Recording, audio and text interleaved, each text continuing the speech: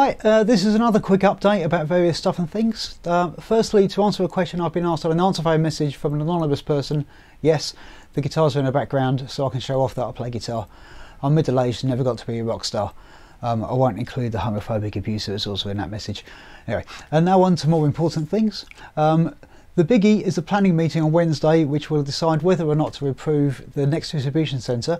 There's already a lot of info about it online, including my own social media, so I won't go into detail about it. The meeting is at 7:30 p.m. at the District Council offices in Epping and also be streamed on the District Council's website.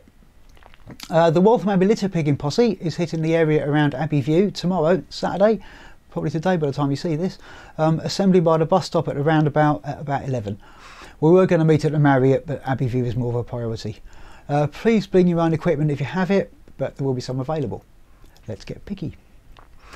We had another good meeting for Waltham Abbey's Town Centre's small businesses at the Welsh Harp on Wednesday. I'll put brief notes from the meeting up in a few places online. The next get-together is on Tuesday 11th February, 6 o'clock for a 6:15 start, and we'll be back at Vintner and Mason. Also, the Waltham Abbey Wool Show is on Sunday from 10 till 4 at the Marriott. Get along if you're into that sort of thing. The District Council's Overview and Scrutiny Committee meets on Tuesday 28th.